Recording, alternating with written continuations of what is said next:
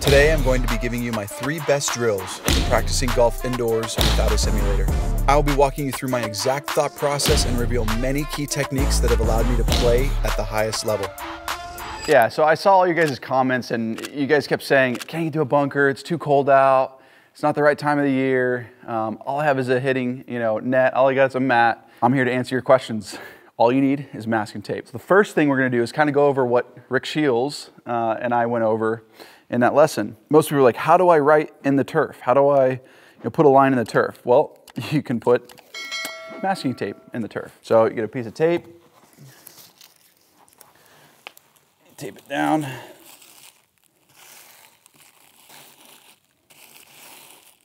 But another thing you do is put a Sharpie line in it if you want to draw on your turf. I don't want to draw on my turf. You can spray paint it. You can do a bunch of different things, but you can put a piece of line down, whatever you designate, whether it's painter's tape, Sharpie, chalk line. You can even do a chalk line. You just put a chalk line down and you'll see if you're striking in front of it or not. But this is a great way right here to start out. So get your 60 degree, set your line down. So it's like a starting line. And so if you chunk it, you're immediately going to pull up that tape. Right? And if you hit in front of it, you're not going to hit the tape. So the goal here is to feel like you fractionally just clip the front edge of that tape and make sure that your divot is in front of that line. And again, you're going to see on the AstroTurf, look at this. You'll see it just barely start peaking up here, and then there's a lot of turf coming up there. So I know that I'm hitting it after the line. It's a great visual aid, and it's also a way to practice if you're not in the sand, if you don't have sand, and it's too cold out. You don't need a simulator for this. All you need is just a piece of turf, a net. Shoot, even if you don't have a net, like you can practice this on a piece of turf. So I'm gonna start warming up now with it. Get my glove on. Boom, set the ball just right up in front of the line, right there. There we go, perfect strike.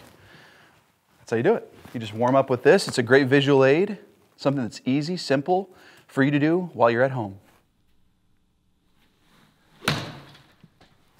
I like this. This is so nice. It just reminds me too of what's important on the golf course. I forget so often how important strike is, making sure that you're hitting ball divot first. Man, that's just primo. So let me give you an example of what it's going to look like if you miss hit a shot. I think everybody knows what a thin shot is, right? So that's a thin shot. You're not going to see much go up. It's going to feel bad. If you chunk it, you're really going to notice. That tape's gonna go right off with you.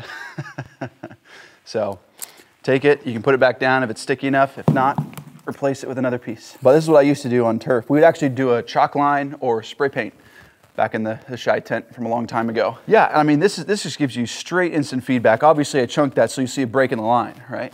That's a huge deal for you to know what that feels like. I think chalk line could be very helpful, but this gives you true instant feedback. You chunk it, it's gonna come right with you. And so you gotta replace it, you gotta spend the time to do it right and set it up correctly so that the next time you do it, hopefully you'll hit shots more like that. It's a great tip for everybody that is hitting indoors when it's cold out. Boom. I mean, I can do that right on the edge. This is a great drill for every one of you at home. I would say a good metric to go off of if you wanna be consistent up to let's say a 10 handicap level, you got to be able to hit this thing, I'd say 5 times in a row. If you can do 5 times in a row, you're well on your way to breaking that 10 handicap level. If you want to be a scratch golfer, I'd say you got to hit this about 10 times probably, 10 to 12 times is when you can start feeling like you're close to becoming a scratch golfer with the consistency that you can produce. And then like a tour player, we could do it 20 times pretty easily without making a mistake. I think that's something that a lot of people miss is that they focus on, oh, I did it once. And, oh, that's good enough. I know how to do it. No, golf is not a game of, oh, I can do it once. So it just goes to show you it's not about what you can do, it's about how many can you do. I think that's a huge key that most people don't realize. And in order to be one of the best golfers in the world, that's the level you've got to get to. That's the level of thought that you have to get to in order to maintain that level of ball striking, consistency in your game to play at the highest level. You've got to be able to do this once, twice, 3 times. And as you get better at it, you're gonna start seeing your ball striking improving over the course of time, lowering your handicap, getting to a place where you can consistently hit good shot after good shot, which is the key to the game. It's not about how good your good shots are, it's about how good your bad shots are. Most important thing in the game of golf right there. The second piece of advice that I would give you after you feel pretty confident with striking the ball very well, consistently, is putting 2 tees in the ground to make sure you're hitting it in the middle of the club face, not hitting on the toe, not hitting on the heel. And again, you can leave this here if you want, but I'm gonna put a tee in the AstroTurf, right? Just like that. I'm gonna lean the shaft over so that when I go through it, I'm not gonna hit it. So the middle of it, I'd clip that. So that's why I'm making it wide so when this goes through, it doesn't catch anything. It's hit right in the middle. So put 2 tees out, kind of like Tiger's drill with a putter. Make sure he's hitting it in the right place. So a massive benefit for beginning golfers too is if you're hitting indoors, you get to really focus on how you strike the ball, especially if you don't have technology. You can really focus on how you strike the ball. And this is why these 3 keys that I'm gonna give you are so important, because you're gonna learn to strike it well first, have the right ball divot, angle of attack, and radius going through impact. And then the next piece, number 2, is which I'm talking about, is the ability to hit in the center of the club face. You don't want to hit it over here. You don't want to hit it over here. You don't want to hit it on the toe. You don't want to hit it on the heel. You want to focus on hitting it right in the middle of the face. And so that Tiger drill where he's using his putter and putting the tee on the toe and the heel and making sure he's striking it right in the middle, it's the same drill. You can relate that to a golf shot as well. So putting 2 tees down and then being able to hit it right in the middle with no tees being struck. Now I chunked it just a little bit. That's why the blue tape kind of came up. But again, that's a good thing to know. Now you don't have to have this down. You can just do 2 tees if you want. So I can pull this up and just focus on center contact. Every time. And again, going back to the same principle, if I want to get this to where I'm hitting it 5 to 10 times in a row, where I'm not even touching a tee, and you're just going to keep leveling up. Again, if you can do it 5 times in a row, you're probably 10 handicap golfer. If you can do it 10 times in a row, probably pretty close to somewhat of a scratch. If you do it 15 in a row, you're getting up there. 20 in a row, well, yeah, you know how to control the golf ball. I'll tell you that right now. Control where you're striking it on the face too. But I can pretty much do this on command all the time. So let me go to like another iron real quick, just hitting an 8 iron. I'm gonna do a full swing so you guys get the effect of it. And there's some space here. There's a little bit of room. If I was to hit it poorly, right?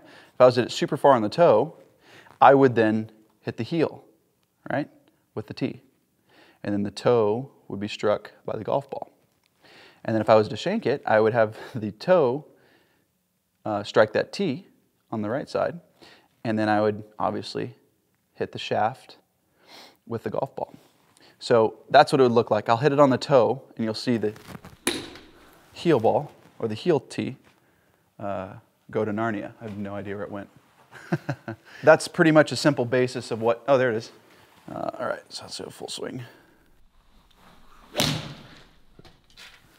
And that's just me not even thinking about it. I used to do this as a kid for hours during a day.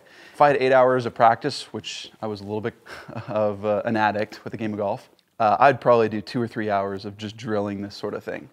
That's if you really want to get better. But again, it's a great drill if you're just warming up or getting started, trying to get comfortable with where the face is. Those 2 tips will be tremendously helpful. Once again, this is all about instant visual feedback, and that's what you get with the tee drill. That was perfectly struck right there.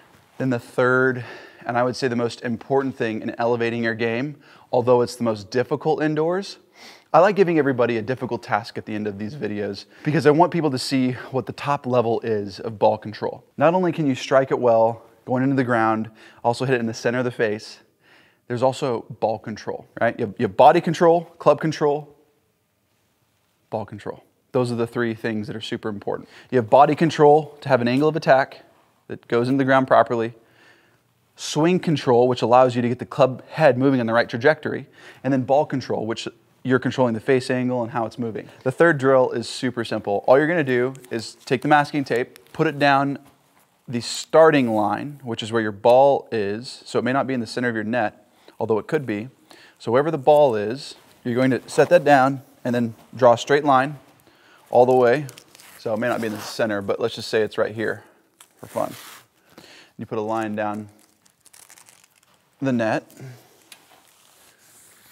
and you can work on your starting line. So if you're starting left or right of your target line. So all you have to do, set the ball up in line with it, and you can see when you hit the shots where you're starting it. You can really show yourself how you're cutting or drawing the ball, right?